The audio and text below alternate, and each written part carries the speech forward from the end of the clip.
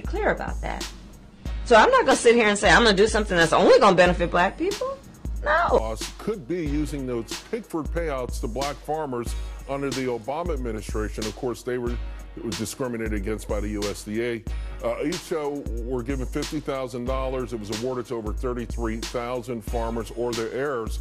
So if we apply that same model right now to every black American and people of multicultural who say they have black descendants, then we're talking about $2.5 trillion.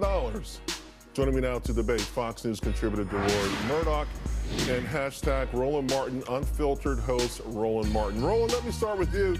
I'm kind of surprised that 3 Democratic candidates have jumped on board with this as a central issue already.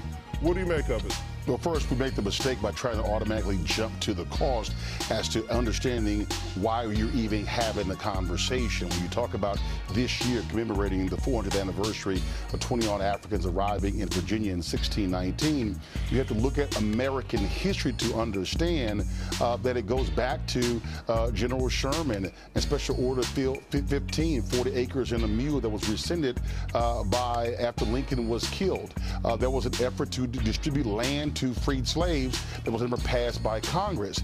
This nation it has always used the free labor of African Americans to build the country, but has never dealt with the reality of preventing black folks being a part of the economic system in this country. Those are facts. DeRoy? Well, here's a fact. Slavery ended 154 years ago. It's been a long, long time since we had slavery in this country. And you have people who've come to this country, let's say the great wave of immigrants who came around 1890, 1900. I think they're going to be really shocked and disgusted if this thing goes through. And you have people who may have come from Poland or Russia or Ireland, and they suddenly have got to pay money to the progeny of people who have not been enslaved for 150-odd years.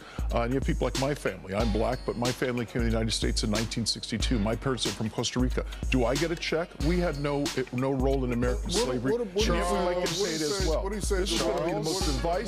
One second, Roland, I'll let you in, but I do want to ask, what do you say to the folks who says just wasn't when slavery ended, though? The Jim Crow laws. There you go. And all the things that came after that stopped black people from being able to enter into the U.S. economy like everyone else? I think a lot of what we did to address that involved things like the Great Society, many of these public assistance programs. Most of those were launched right about the same time as the '64 Civil Rights Act, and many of those things were done in a sense of trying to get people sort of in a better state economically. Roland, are you concerned, Roland, about, though, what DeRoy said, potential pushback from white folks in America saying, hey, I never owned a slave, and I don't know anyone who's ever been a slave? Well, again, though, this is the problem when you have American history. And look, DeRoy actually said it, and he doesn't even fully understand American history. The Great Compromise of 1877 ushered in Jim Crow. You had 92 years of Jim Crow. You talked about the Pickford. Actually, it did not end. Allow me, this book, Dr. King, Where Do We Go From Here? Chaos or Community, where he talked about the issue, the practical cost of change for the nation up to this point has been cheap. He talked in this book where he talked about how even in 1967, 90% of the laws that were passed had not even been implemented. Here's the issue you're dealing with, Charles. You talk about the Pickford decision, the USDA discriminating against African Americans. The federal government's own housing policies, it was law discriminating against African Americans. The Fair Housing Act wasn't even passed until 1968, only because King got killed. So forget, you could talk about slavery. There are African Americans today who were impacted by federal housing laws, and we know most wealth in America is a result of inheritance and also through housing. And so, DeRoy, do you deny that reality? Look, it's been 51 years since the '68 Fair Housing Act. Okay, that's half a century. You want total incredible acrimony and racial strife and tension like we've never seen before. You make white folks who had nothing to do with slavery give money to black folks. You keep saying slavery, but you can't ignore Jim Crow. Including people, I'm somewhat prosperous, as is Charles. Do we get checks as well? Do we give a check to Ken Chenault, who is the CEO of American Express? He doesn't need that money. I think we should put our efforts, our money, into school choice, into things that help little poor black kids learn and get prepared so they can succeed in our society. Charles, a formula for total racial chaos and mayhem, Charles, which I think this is the mistake. Awful, destructive policy idea that will demolish any kind of civil stability. Speaking of destructive, you still have the people who built Black Wall Street in Tulsa, where the Oklahoma's apologized, but it's not paid for the damage. You look at Rosewood in Florida. We have facts where you have African Americans. Do you think every black person in America would be entitled to payouts? 1 second. Here's the piece. In order for you to before you get to the cost, you need to study what the issue is first to understand that. And unfortunately, America has denied these realities. Do you think every black person in America should get paid? What needs to happen is you, as Castro said, supporting a bill that John Conyers submitted for a number of years. You need to study the issue first before you get to that. You can't deal with D unless you deal with A. Yeah, you're pushing collective guilt. No. I'm pushing history. Social division. Shame on you. I'm pushing history. And you don't know black history.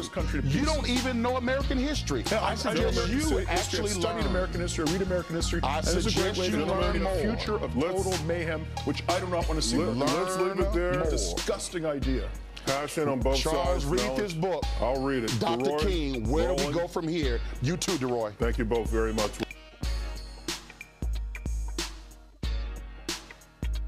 But Ron, we also got to explain to black people, all these people out here that, I love it when they love playing this clip where Kamala says, I'm not going to do anything that's specifically for black people. Because they can't. You have to, you literally cannot pass, like when somebody says, well, you know, this bill was passed for the gays. Somebody on YouTube said that. First of all, you can pass a bill when you say LGBT, that means black gay, white gay, Asian gay, Latino gay, that means gay, okay? That means gay. You cannot pass a race-specific bill. All y'all folks will be saying all this nonsense because y'all listen to too many other black people who yap their mouth on Instagram, Facebook, and YouTube, who will not tell you what the federal law is, how the Supreme Court has already ruled.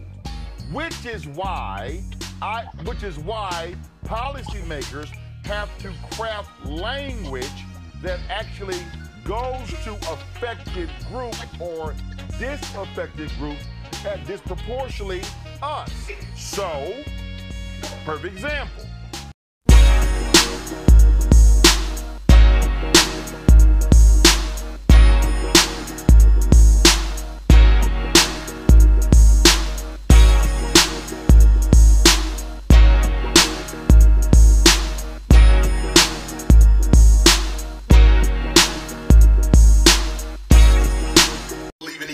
Equality is a sin. White supremacy means they must always look better than black people. So equality is a sin. America has never been equitable. America will never be equitable. There has never been a day in the history of this nation. There has never been a single day in the history of this nation where black people were treated fairly and equally. You can't give me a day. If you know of a day, give me a goddamn day. Give me the day.